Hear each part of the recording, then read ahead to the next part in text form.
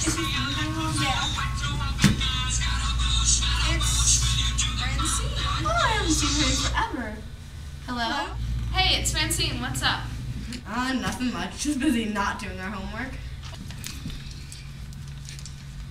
So I'm thinking Pat Thomas with my girlfriend Francine. Really? Well, I'm having boyfriend problems. You know, Carl, he doesn't tell me he likes me.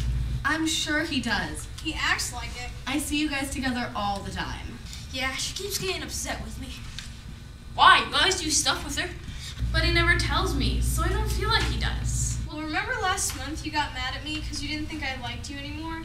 And we just weren't talking that much? I remember that. Can you say drama? Yeah. Well, I was just really busy, and I still hung out with you at school. I know, but she's never happy.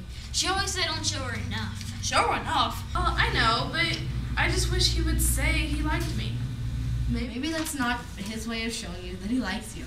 I mean, I prefer to spend time with my friends. And when you got upset with me for not talking to you, I was really confused because I thought we had been hanging out at school.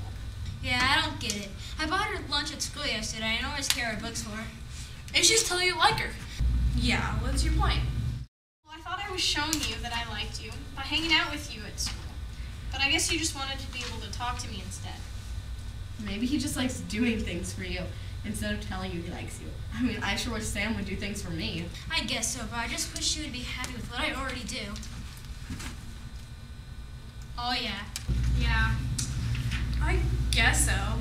I should try to work on paying more attention to that, because he does do a lot for me. Good idea. Well, I gotta get back to doing my homework. I have like 10 trig problems due tomorrow. And I have a Spanish test, so we'll talk to you later. Okay, bye. Bye. Have you ever had a problem like this?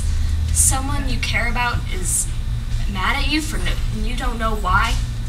Well, different people show how they care for each other with different things. Some people announce their love verbally, while others show it by doing good deeds for the other person.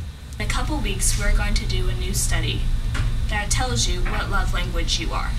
Come and join us.